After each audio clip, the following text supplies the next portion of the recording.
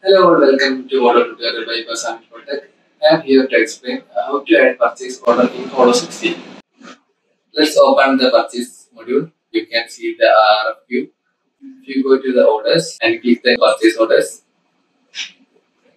and click the new button and select the vendor, and you can have vendor reference. You can put it in this window.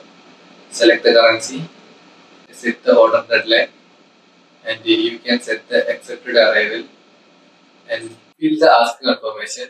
You can see the 2 days. Before 2 days, expectation confirmation message can come. These are the order line. Add a product. You can simply add the product and set the quantity. And these are subtotal. And there are send purchase order by email. And these buttons are used to print RFQ and click the confirm order and click the receive products and set the quantity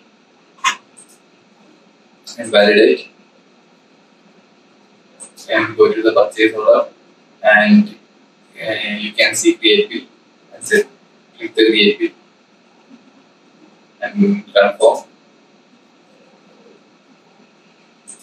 You can set the bill date and confirm the order.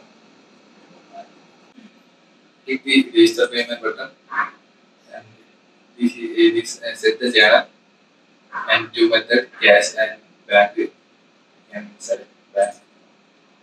Click the create payment and the purchase order are confirmed and this method can create the purchase order in purchase module.